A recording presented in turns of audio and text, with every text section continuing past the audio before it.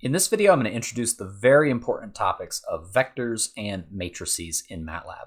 I'm done with the Part 01 intro folder, so I can click on this icon right here with the open manila envelope and the green arrow, and I'm going to navigate up one folder and then into the Part 02 functions. If you downloaded all my content provided in the link in the description to the Google Drive, you may already have this all set up. If not, you might want to go download the next one. Again, just check the video descriptions on each of these. Open up Part 02 functions, select folder, and then I want to open up Part 010 vectors and matrices. So I double click on that and it pops right up. Most of my files are going to start with some basic formatting to just reset everything, clear out the workspace, clear out the command window, close any figures that might already be open, and reset the formatting to the way I like it. I recommend that you set up something at the very beginning that you can just run once and get back to a blank slate and then move onward with whatever programming you want to do. So Control Enter. You don't see any changes because I didn't have anything in the command window already, but I did just run this section. I am going to use the term vector to refer to lists of numbers in Matlab. In other programming languages, you may refer to this as an array, but in Matlab, we're going to call it a vector. Matlab vectors are not necessarily math physics vectors. When I say vector, you think of a list of numbers, not necessarily a direction and a magnitude, although that is a pair of numbers, and we could generalize it to more dimensions, where it would be a longer list of numbers. So you can certainly use vectors to represent the physics or mathematical vector that is a direction and a magnitude, but that's not really what we're going to be referring to in this video series. So when you hear vector, you think list of numbers. That's it. Scrolling on down. Let me run this section. I'll click over here. I'm going to make my window wider before I run it. Control Enter. And then I'm going to scroll up in my command window to the top, right up here.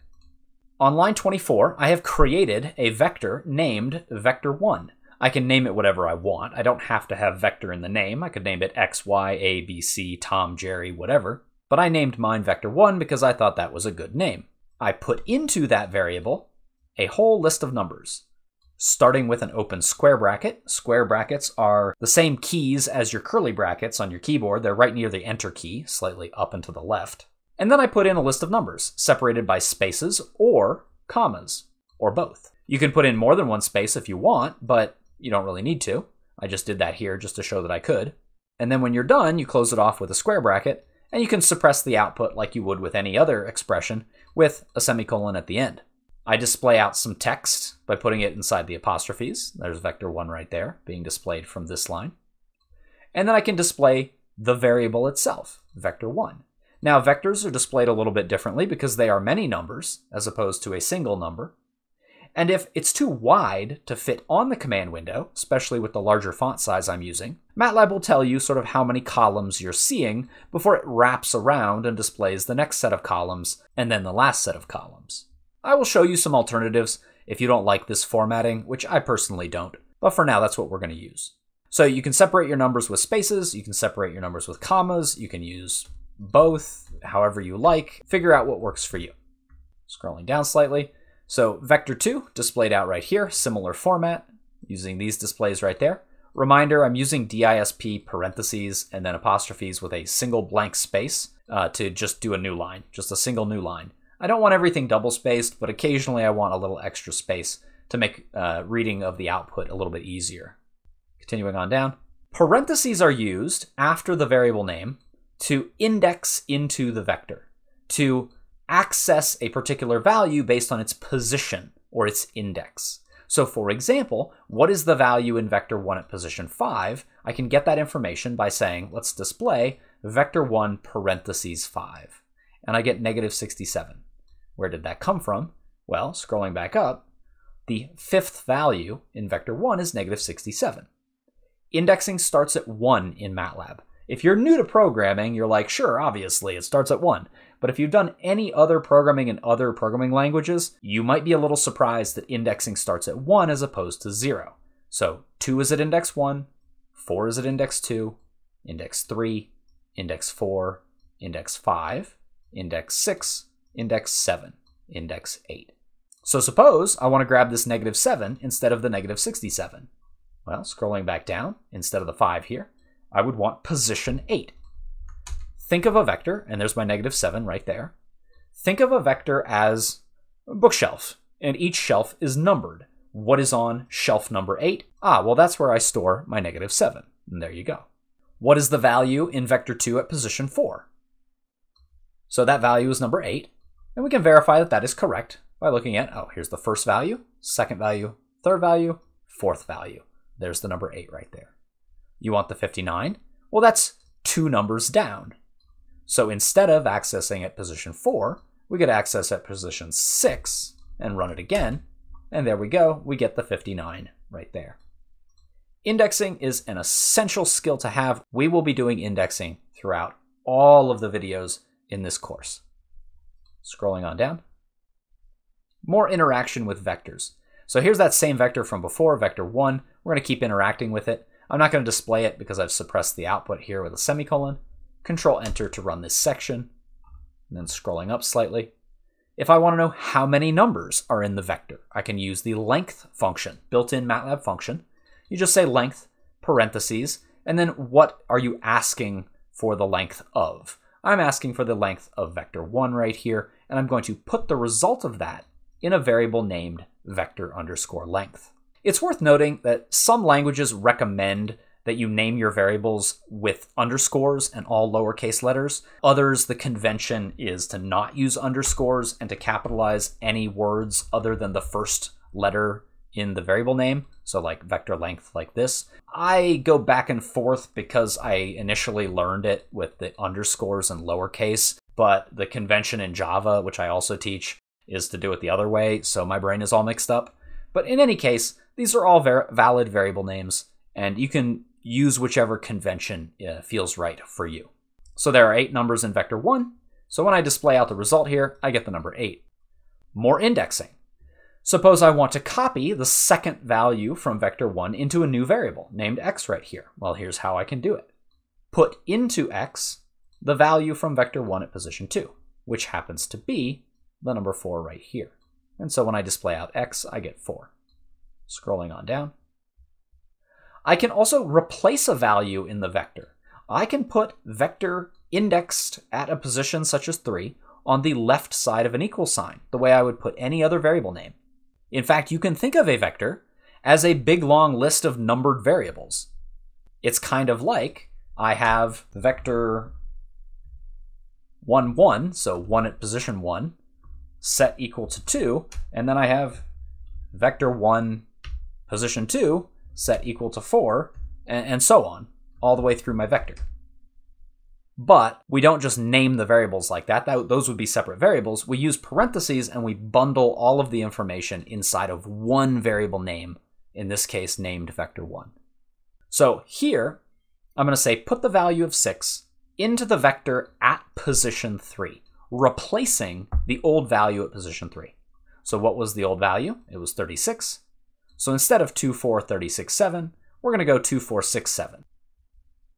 And once I redisplay out vector 1, after having run this code, made this change, you can see it goes 2, 4, 6, 7, and then so on through the rest of the vector. Continuing on down. All the previous vectors I've shown you are horizontal, but vectors can also be vertical. So here I'm going to clear everything out, clear in CLC, and then I'm going to create a couple vertical vectors here. Let me run this code, Control-Enter, scroll up slightly. Here's my first vector right here. The information is arrayed vertically. I honestly think it's easier to read than the horizontal. And the way I did this is, instead of separating my numbers with commas or spaces, I separate them with semicolons. Or you could just write out the numbers vertically. So this also works. I like to make the indentation so that the numbers line up, although technically you don't have to do that, but I find that even this sort of thing is just hard to read. So I like to make them line up. It's obviously a little bit easier with shorter variable names, but in any case, I think this is easier to read. So this is also a vertical vector, and there it is right there. Continuing on down. Indexing with vertical vectors is exactly the same with horizontal. Suppose I want to replace the 4th value with 999. I can do that by saying, take 999 and put it into the variable named column vector at position 4, and then displaying it out. Let's do that. I need to scroll up slightly. Here's my original, 2637367. Scrolling down. Here's the new one where I replaced the fourth value with 999. All the other numbers in the vector stayed the same. I just put this value into the vector at position 4. Suppose I want to copy out the fifth value, so the number 3 right here. Well, get from column vector at position 5 the value, and then put it into the variable named t, a new variable. When I display that out, I see the 3 right there. I can ask for the length of a column vector, and it's the same as asking for the length of a horizontal vector. How many values are in it? In this case, there are 7 values. Scrolling on down. Now we're going to be talking about matrices. I'm going to keep it on the same video because this is an important and related topic. Matrices are fundamental to MATLAB. The MAT in MATLAB is literally short for matrices, so it's right there in the name. A matrix is simply a two-dimensional grid of numbers, like a spreadsheet. So if you've ever worked with Microsoft Excel or Google Sheets or any of these spreadsheet programs, you've probably worked with a grid of numbers, rows and columns of numeric values. Well, that is what a matrix is. We can create a matrix very similar to how we create a vector. We use a variable name it whatever you want. It doesn't have to have matrix in the name. I just thought that would be a good name here.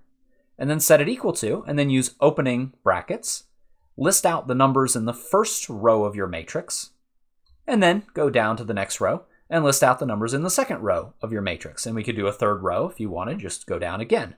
Close it off when you're done with closing square bracket, and you can suppress the output or not with a semicolon. Let's run this section, Control Enter, and I'm going to scroll back up in my command window. I don't like how this displayed out, so I'm going to make the command window a little bit wider, and then run it again, Control Enter, scroll up, and now it fits better on the screen. It's easier to read.